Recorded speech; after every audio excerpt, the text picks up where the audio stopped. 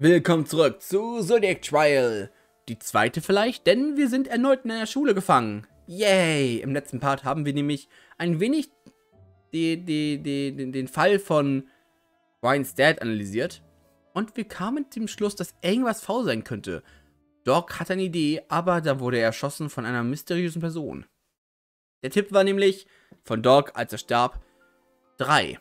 Vor dem Mund gehaltene 3. Was das heißt, weiß ich nicht. Vielleicht Buchstaben, vielleicht hier Silben im Namen. Die Nummer 3, wer weiß es schon. Und danach wurden wir entführt. Genau wie alle anderen auch. Das heißt, wir sind alle wieder zurück. Yay. Und nun folgen wir den Fallen. Oh nein. Naja, was soll man tun? Resigned to our fate, we followed the arrows. They took us down a long, straight, winding hallway that passed by a number of classrooms. Eventually, we took a right turn and then 2 left turns up a short staircase that brought us to a second floor. Moving a bit forwards, from there, the arrows led into a library. And in the library were 9 familiar faces. Mouse, Ox! Ah, there you two are. I was wondering when you join us. So, we are really well back. We're expecting something else? God, that's fucking blurs. Anyways, I guess it's nice to say that you haven't died yet, Mouse. What about you? You can go fuck off and die anytime you want, you classic prick. Okay then. Okay then. This feels oddly familiar. I don't mean that as a good thing. It's almost like all the work we did to not die the first time was for nothing. Almost. So, all of us were brought back. Except for Dog, which makes sense. Actually, he looks sick. Was brought here, just not... I didn't need to finish a sentence. Christ, that's messed up. What's the point of transporting a corpse like that? To keep things truly dramatic, I suppose. I guess. In the back of the room, Rooster was leaning against the wall, looking furious. Well, it was an understandable reaction, but compared to how he took things seemingly in strides last time... Are you okay there, Rooster? Okay? Do I look okay to you? Fuck! Things were finally going right again, and then this bullshit started up again. The hell is this? Time before was one thing, but now that my star was finally starting to rise? Hey, calm down. We got through things before, right? We can do it again. Seriously, Mouse? You told me to face reality last time, I think. Well, he wasn't facing reality now. We got through things last time by a fluke. Ran a loophole we were lucky enough to catch early on. You really think things will go smoothly like this, like that? You really think things will go that smoothly this time? That's, Before I could say anything else, a video played over the speakers. Attention, bidders. Please be silent. A very important announcement is about to begin. Anyone who disrupts said announcement shall be punished. And just like that, a projector stacked on the bookshelf turned on and began to project a bizarre video on the whiteboard. Last time we were greeted with the live feed of Brian in a mask and hoodie. This time, however, we were shown an image of what looked like a cat burning in hell, drawn in a very cute, crude art style. Gothic horror wouldn't be the term to describe the style. Snake would be better suited to describe it than me. Hello, dear friends. Glad to see you all back together again. I'm sure you missed each other. And I'm sure you missed the thrill of the race. Aber ich brauche eine Stimme dafür. Ich will die Katzstimme haben. Meow. I know you previously met with the Jade Emperor, meow. He put you all on trial, and you passed the gauntlet fine enough, meow. So then, are you all free to join the world? I think not. I think he was too kind on my fellow sinners. And so it falls on me, the cat, to truly put you all to the test. I'm sure you're... Suddenly, Monkey spoke out. Okay, that's enough. I can't do this whole thing again. Who's ever behind this, stop hiding behind this mask. I'm sure within an earnest discussion, we could figure some out. All of a sudden, Monkey went in pain, clutching her stomach. That, my friend, is what you call a warning. The next person to interrupt my explanation will be silenced in a much more permanent matter. We all got the point. Very well then. I understand that you all have been enough through a similar experience before. No need to slow things down, going through all the gritty details. You all already know that the devices strapped around your stomach cannot be removed. You all already know that it can be used to execute any of you at will. You all already know that exiting the building before the game has finished will result in execution. Let's just get to the juicy bits, shall we? That is to say, the rules of the game you all will be facing off in. The rules of the Zodiac bit. The screen changed to an image of a wheel with the Zodiac animals all wrapped around it. First things first, I want to explain how scoring will work in this game. It's a little complicated and is absolutely critical to understanding how to play, so we'll start with this. Throughout the game, you may be able to collect animal cards. The thing about these cards, though, is that their point value is dependent on who has them. Let me explain through example. If the mouse collects a mouse card. To her, it will be worth 3 points. Say she also collects an ox card and a pig card. Since each of these animals is one space away from her at the wheel, these cards will be worth 2 points each. Following this pattern to her, the tiger and the dog cards will be worth 1 point. The bunny and the monkey will be worth nothing. The dragon and the rooster would be worth -1 point. The snake and the sheep would be worth -2 points. And the horse would be worth a full -3 points. However, as I said, the points awarded to a card is based on distance on the zodiac wheel from the owner. So, if ox or pig got their hands on the mouse card, it would be worth 2 points. If the horse got their hands on the mouse card, it would be worth -3 points. Simple as not. If you understand these basic rules, then you already understand half the game. This game will take place over the course of 12 rounds. There are a total of 48 cards, 4 cards of every animal. The first 2 rounds, 9 cards will be dealt on the communal table. The next 3 rounds, 6 cards will be dealt. The next 4 rounds, 3 cards will be dealt. The final rounds will commence without any cards being dealt. Every round will last 30 minutes. At the end of the round, the cards present on the commune table will be displayed on everybody's computer. Then, for the next 30 seconds, everyone will be forced to take an action. Failure to take an action in a round will result in an execution. Operating a computer that doesn't correspond to your animal will result in an execution. There are a total of 4 actions you can take during a round. You can attempt to take any card currently on the communal table. If you're the only person to take the card, congratulations, it is transferred to your hand. However, if multiple people attempt to take the same card, it will be ripped in the struggle and nobody will receive the card. If nobody attempts to take the card will remain on the communal table until somebody attempts to take it. If you have cards in your hand, you can choose to set a card on the communal table.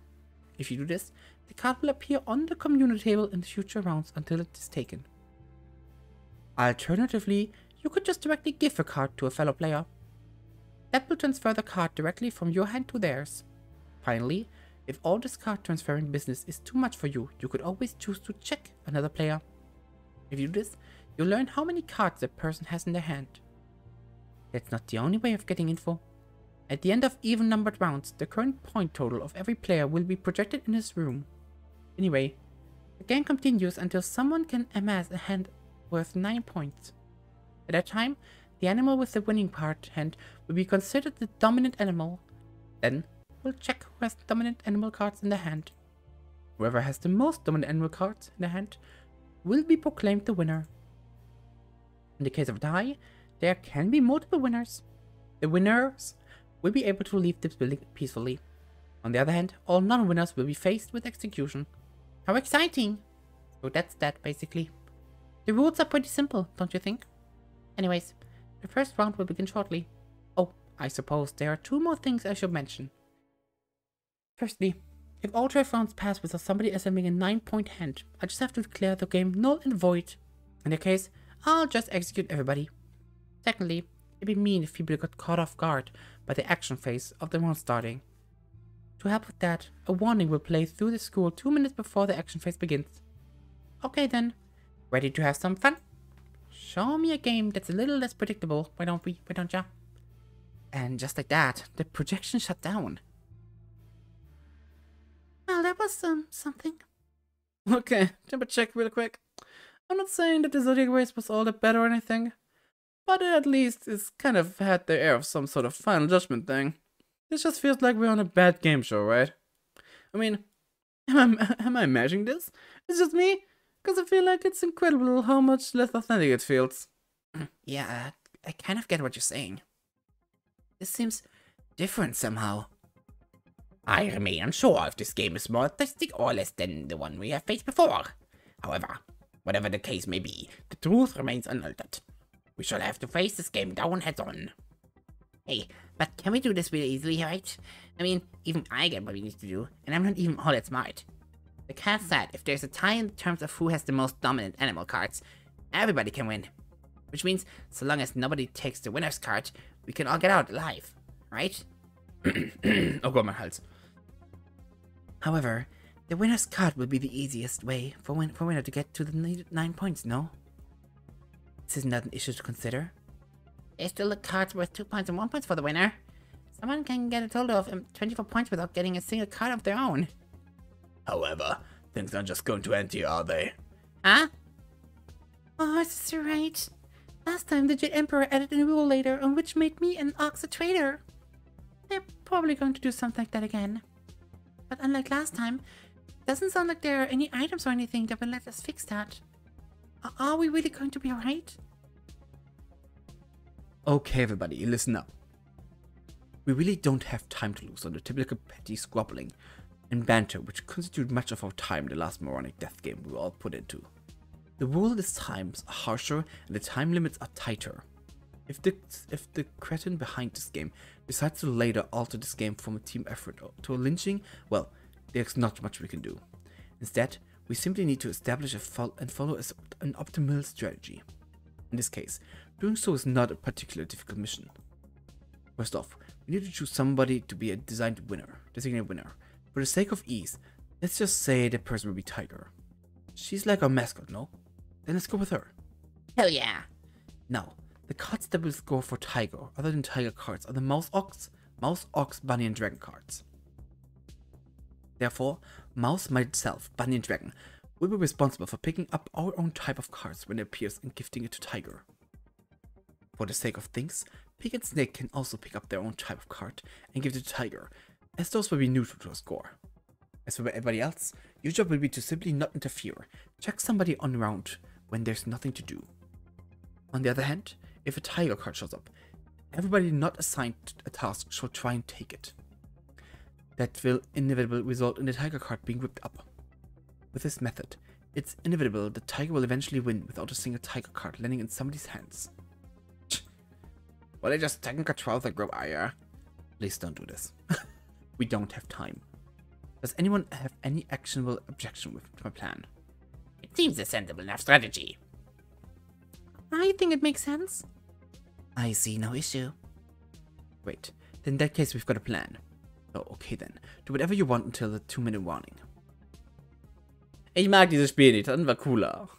And like that, people began to disperse. Class dismissed. Frankly, I wasn't so confident everything would go nearly as clearly as Ox claimed it would. I was also still confused about so many points.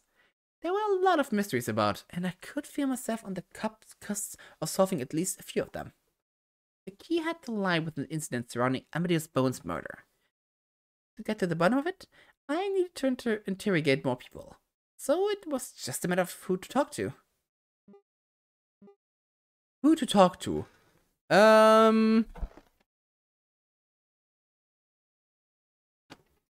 Sorry, hab kurz Licht angemacht, mein Zimmer. Ich würde gern reden mit... Gute Frage. Okay. Pig. Okay. Ich versuche gerade nämlich die Message von Dog zu erklären. Und er hat gesagt Mund und 3 Buchstaben. Oder 3 Silben. Die Sache, keiner hat 3 Silben, oder? Ox hat 1, Tiger hat 2, Bunny hat 2, Dragon hat 2, Snake hat 1, Horse hat 1, Sheep hat 1, Rooster hat 2, Monkey hat 1, Pig hat auch 1. Aber Pig hat 3 Buchstaben. Darum sage ich Pig.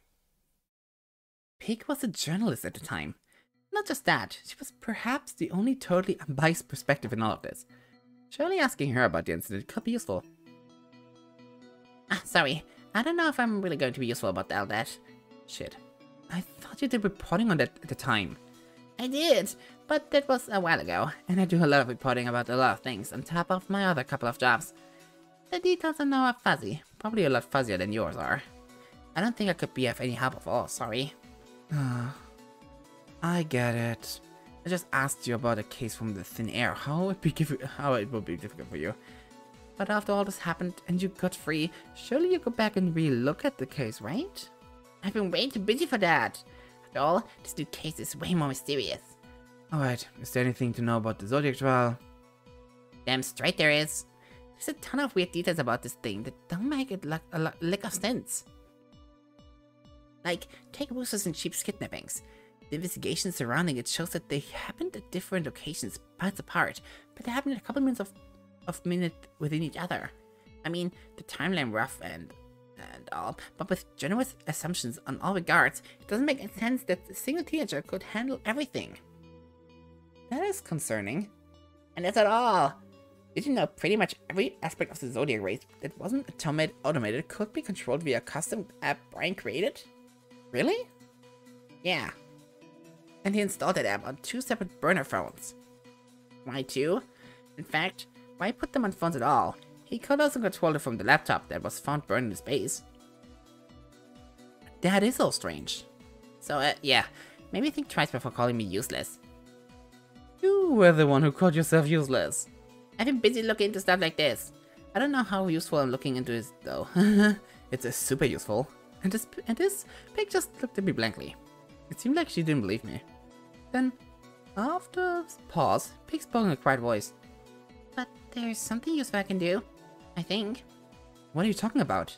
Look, this whole game thing, it's an obvious sloppy job. Don't get me wrong, it's functional, you know it works. But there wasn't nearly the time and care put into this that was put into the Zodiac Race. Looking at the computers, I could tell that the coding was done by an amateur. And so, I think I can take advantage of that. Take advantage? How would you do that? The programs running on the computers, they're happening on top of the computer's visual functions. I can tell that the programs were made using a very cookie-cutter applications. And that application has some exploits. It's possible I can get to screen behind the program. That is to say, access the actual computer. And with that, I could contact the authorities. I could get help. Or if that fails, I could look into the programming of these programs, see if I could uncover anything. I don't know exactly. I just know I can do something. And I feel obligated to do something. Big.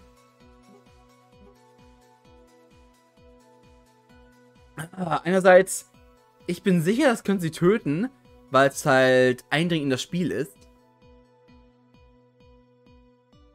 Warte. Okay. Ich nehme erstmal das. That sounds awesome, Pig. Definitely try that next opportunity you get. This is a chance to turn things on the mastermind's head. A chance to strike back. Exactly. I'm glad you see it my way. Alright then, I go ahead with this plan. I don't want to be complacent anymore. No, I can't be passive anymore. This is my life, you know, and my life is on the line. I'm just going to roll over and die. That's for certain. With those oddly determined words, Pig walked away. Oh. It seemed to me that something had changed in Pig compared to the girl I met when I first woke up in this crabby high school. Good for her. Aww.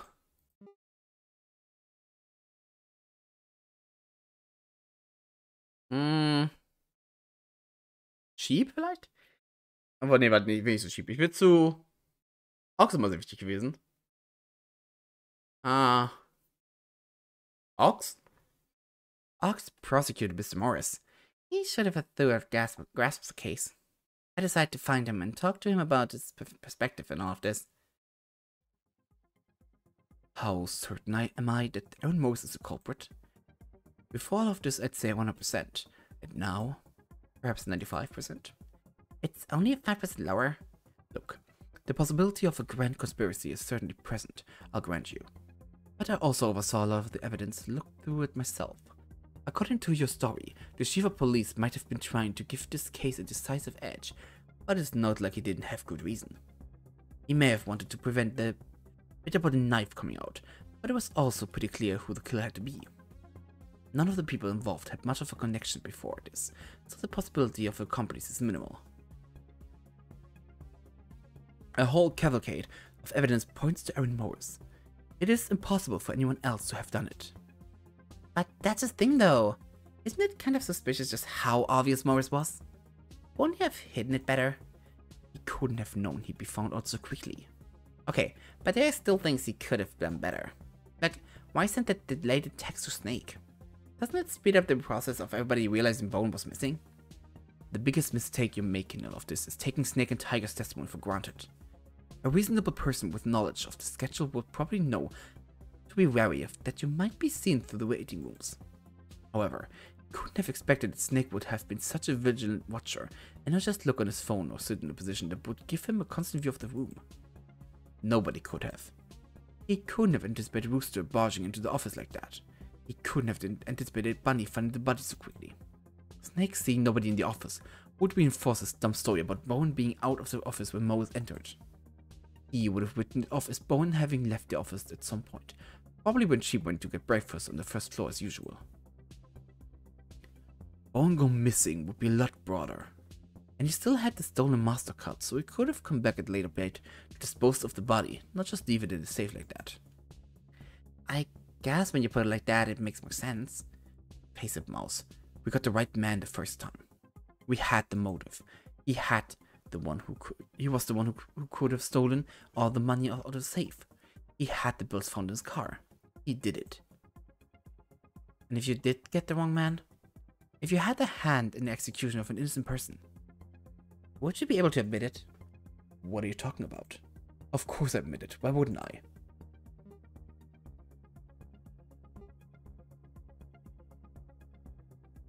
You couldn't, could you? It would weigh too heavily on your conscience. After persecuting so many people, locking so many criminals away, you must have learned to shield your heart from doubt. Are you trying to start a fight? Not at all, Ox. I just think it's a little sad. Wow! With everything settled, I left Ox to himself. Jesus! Mouse! Monkey was Brian's therapist. Surely him put on this world be insightful. I went to ask her about that. It's something of a breach of patience, client, confidential, but at this point, I suppose that's a bit of a moot point. Anyways, I don't think you'll get much out of me. I tried to approach Brian on his own terms, but it appeared to have backfired somewhat. I should have stumped out these delusions at the root. You entertain these delusions? I let him talk out his ideas. It's often a useful tool to help people come to their sense on their own. But for some reason, my guidance wasn't working. It was like it was somehow getting worse with every session. Worse? And it's more than just that. It was as though his theories, his illusions about what happened with his father and how corrupt decision and the system in society was, they become more elaborate. No, elaborate is not the right word. Detailed. It was as though he was becoming more and more knowledgeable on the topic. And as he was becoming more knowledgeable, he was becoming more convinced in his worldview. Monkey sighed. At some point, I definitely should have shifted tactics. I knew I was dealing with a larger scale sort of case, but I thought that just meant I had to take my time with him. No, not that it would lead to this. Anyways, I don't know if any of that was helpful to you. Oh, I think it was. Good to hear. Well, I'm gonna keep investigating things on my end. You do that. But Mouse... No, Mary? My heart stopped for a second. It had been a while since somebody had referred to me by my real name. Yes?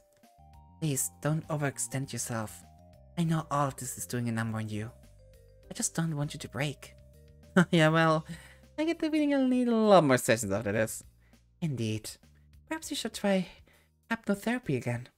Oh god, please no. The long and boring sessions were ever enough for me, thank you. What can I say? I was very curious if it would work. Well, you got your answer. That I did. I smiled. It was nice, though, through all the chaos and tragedy, that I at least had Monkey to fall back on. Mouse? No seriousness, are you doing okay?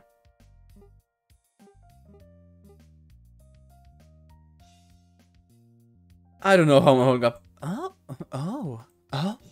What an emotionally matched response. I'm impressed with your growth. My growth?